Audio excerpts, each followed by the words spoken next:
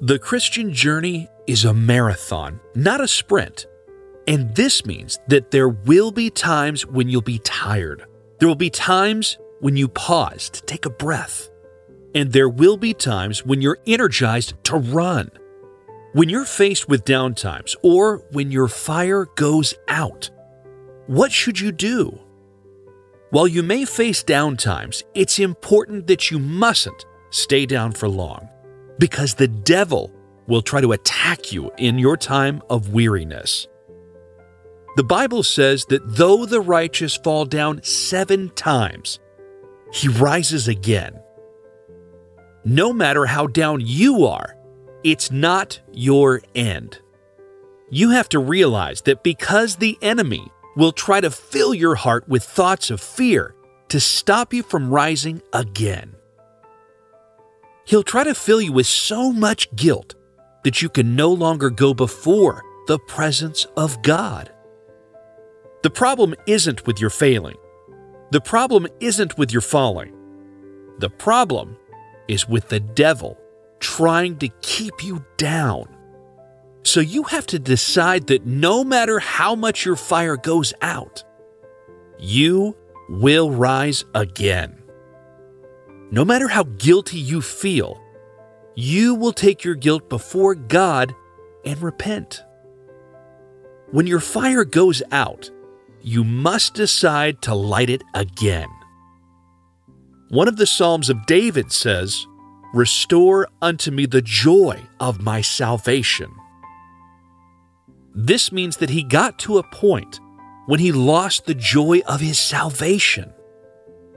The troubles of this life, sickness, poverty, and even the good things like wealth and influence can steal away the joy of your salvation. They can so distract you that you become weary and no longer focus on your spiritual health. Forgetting that physical things are temporal, but spiritual things are eternal. Have you ever gotten to that point when it seems you've lost your focus, or when your fire has gone out? Then you'll understand David's prayer, "Restore the joy of my salvation." The beautiful thing about being a believer is that even when we lose the joy of our salvation, there's a provision for restoration in the kingdom of God. No matter how down you feel, you can still be on fire again. Restoration is real. Restoration is possible, and you can ask God for restoration. Before we continue, can you take a minute to ask God to restore your fire? Hallelujah! So what do you do when your fire goes out? What are you to do when you're down spiritually? Here are some steps you can take if you're facing this. Get into a community. There's a reason why it's written in Hebrews that we shouldn't neglect the gathering of the saints. We are stronger together, and we do better together. Let's use this illustration when we have a group of burning candles and the light of one of them dies. It's a lot easier to pick up the candle and get it lighted from contact with other candles. Truthfully, fervency is contagious. You can't keep staying around those who are fervent, keep talking to them, relating with them, and just fellowshipping with them and not be influenced by them. Someone said that you are the sum of your closest friends. You need a community that is fervent so that you can get back on track. Do you want to burn again? Then keep the company of those who burn consistently. When predators, whether lions, tigers, or any other predator, want to attack their prey, they tend to target those distant or away from the herd, because it's easier to attack and kill the prey when it's alone than to attack the whole herd. there's protection in the community. The devil, our adversary, is like a roaring lion seeking someone to devour, and he targets those far from the Christian community. Your community may be a church, it may be a group of friends who pray together, and it may be your family. Just ensure that you're in a community of those on fire. The more immersed you are in that community, the faster the fire catches up to you. Look around you and find a community of believers that you can be a part of and join yourself to them. Set your atmosphere. Another thing to do when your fire goes out is to set your atmosphere. You know the way you set the atmosphere for a romantic dinner. You get the rose petals and place them around the venue.